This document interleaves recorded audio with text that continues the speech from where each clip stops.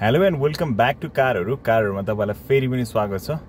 आज चाहिँ मेरो BYD Atto 3 मा चाहिँ एउटा स्ट्रेन्ज इस्यु आछ हैन। यो चाहिँ मैले अनलाइन पढिरा हुन्थे देखिरा हुन्थे फोरमहरुमा पनि, अनि आज चाहिँ मैले आफै फेस गरेको छु। अनि यसको सोलुसन के हुन्छ भनेर पनि म तपाईहरुलाई शेयर गर्छु। पछि जब मेरो प्रब्लमको सल्भ हुन्छ म चाहिँ सर्भिस सेन्टर जान्छु हैन, के रहेछ अनि म फोन पनि गर्छु यदि आफै सल्भ हुने रहेछ हो। तर प्रब्लम के हो भने म तपाईहरुलाई देखाइहाल्छु त क्विकली के छ भनेर। अघिसम्म चाहिँ के पनि इस्यु थिएन हैन। अनि इस्यु चाहिँ कतिखेर भयो भने मेरो बुट ओपन भइरहेको थिएन क्या, अनि बुट नै ओपन अझै पनि भइरहेको छैन। अनि मैले अन अफहरु गरिरहेको थिएँ, अनि अघि मैले बिहान चलाउँदाखेरि चाहिँ के पनि भएको थिएन। तर अहिले चाहिँ हुन्छ नि एक्कासी तपाईहरुले देख्न सक्नुहुन्छ स्क्रिनमा प्लिज चेक EPB सिस्टम भनेर आइरहेछ। मैले गाडी अफ पनि गरे अन पनि गरे हैन, के गर्दाखेरि पनि यो गइरहेको छैन। मलाई चलाउन पनि डर लागिरहेछ के गर्ने भनेर। तर ब्रेक चाहिँ यसले हानिरहेछ हैन। EPB भनेको चाहिँ इलेक्ट्रोनिक पार्किङ ब्रेक सिस्टम भनेर हो। अनि अब ब्रेक त लागिरहेछ, तर किन यो इस्यु आइरहेछ भने चाहिँ थाहा छैन मलाई हैन। अहिले मैले पार्किङमै राखिरहेको छु, अहिले ड्राइभ मोडमा गयो हैन। मैले चलाउँदाखेरि ब्रेक त लागिरहेछ, तर चेक EPB सिस्टम भनेर आइरहेछ। किन हो यो चाहिँ अब थाहा छैन इस्यु के भएर भयो भनेर। अब एकचोटि चाहिँ म सर्भिस सेन्टरमा फोन गर्छु हैन। यदि त्यहाँबाट अब इस्यु के गरेर रिजल्भ हुने रहेछ नि म तपाईहरुलाई शेयर गर्छु। तब त्यही गएर रिजल्भ हुने रहेछ भने पनि के रहेछ भनेर त्यो फुल इन डेप्थमा भन्छु, किनकि यस्तो इस्यु अरूलाई पनि आउन सक्छ ताकि हेल्प होस् भनेर। अनि अर्को चाहिँ स्क्रिनमा पनि मैले हेरेको थिएँ कार स्ट्याटस चेक भनेर।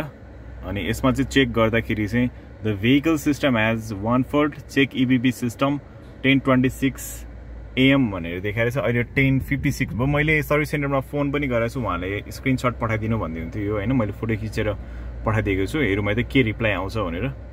अहिले चाहिँ टाइम 11:16 भयो हैन। मैले सर्भिस सेन्टरमा कुरा पनि गरेँ है। त्यहाँबाट चाहिँ के भन्दै हुन्थ्यो नि 12 भोल्टमा अलि चार्ज कम भएर त्यस्तो हुन सक्छ, अनि विन्टरमा त्यस्तो हुन्छ भन्दै हुन्थ्यो। सायद अब वास गर्दाखेरि चाहिँ अब एसी अथवा डिफगर त्यस्तो के अन भएर पनि हुन सक्छ भन्दै हुन्थ्यो हैन। अनि मेरो बुट पनि ओपन भइरहेको थिएन, त्यो पनि म चेक गर्छु। अनि अहिले चाहिँ त्यो वार्निङ ठ्याक्कै गयो कि मैले 5 मिनट जस्तो चलाएको थिएँ गाडी। उहाँले के भन्दै गाडी चलाइ हेर्नु अथवा अनमा एकछिन छोड्नु अनि त्यसपछि जान्छ होला भन्नुहुन्थ्यो। ठ्याक्कै गयो पनि हैन। त्यो चाहिँ प्रब्लम हुन्छ जस्तो लागेन। अनि फेरि पनि त्यस्तो इस्यु आयो भने चाहिँ सर्भिस सेन्टर आउनु भन्दै हुन्थ्यो। अनि तर 12 भोल्टको ब्याट्रीमा चाहिँ अलि समस्या हुन्छ कि जस्तो फिल चाहिँ मलाई चाहिँ भइरहेछ हैन। म एक्चुअली बुट पनि ओपन भइरहेछ कि छैन हेर्छु। अनि के पनि भन्दै हुन्थ्यो नि गाडी स्टार्टमा 3-4 घण्टा 4-5 घण्टा जस्तो चाहिँ राख्दिराख्नु ताकि 12 भोल्ट ब्याट्री चाहिँ चार्ज होस् भनेर। अनि बिहान चाहिँ यस्तो केही पनि इस्यु देखाएको थिएन। अनि मेरो गाडी चाहिँ मैले 2 दिनदेखि चलाइरहेको थिएन कि, ठ्याक्कै 2 दिन पार्कमै छोडिदिरहेको थिएँ यतिकै हैन। अनि त्यही भएर पनि इस्यु भएको हुन सक्छ होला। हेरौँ है त के हुँदो रहेछ। एकचोटि बुट पनि म ओपन गरी हेर्छु। हेरौँ है त बुट चाहिँ ओपन भएको छ कि छैन।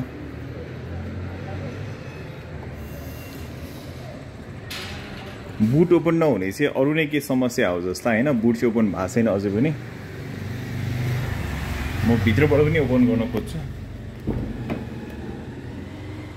तपाईहरुलाई थाहा छैन नि बुट रिलिज गर्नलाई चाहिँ यहाँ पनि यस्तो बटन दिएको छ।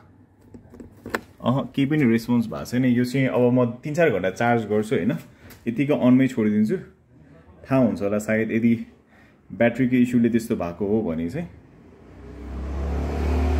अहिले चाहिँ ठ्याक्कै 3 बज्यो हैन।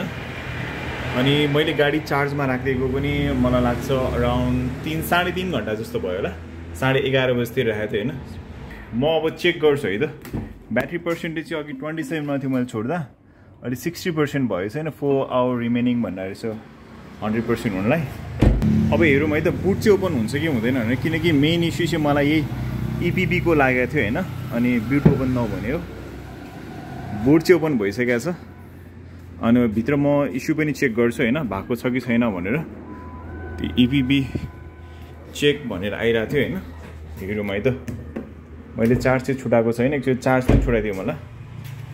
चेक EPB सिस्टम भनेर चाहिँ बेला बेला आउने जाने ब्लिङ्क गरेको जस्तो चाहिँ भइरहेको रहेछ हैन। म ड्राइभ गरी हेर्छु तर मलाई 12 भोल्टकै ब्याट्रीमा के इस्यु भयो जस्तो लाग्यो हैन।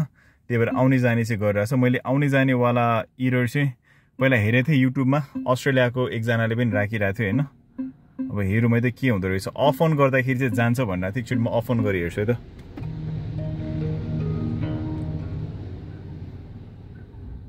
खालि ब्लिङ्क गरेको जस्तो भइरहेछ।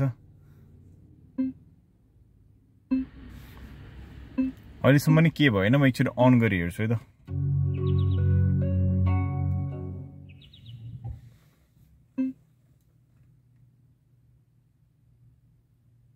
गाडी चाहिँ स्टार्ट भयो 482 भनेर आइरहेछ हैन रिस्टार्टिङ अघि नै पनि आथ्यो खोइ किन आको यो पनि पहिला आउँथ्यो जस्तो लाग्दैन मलाई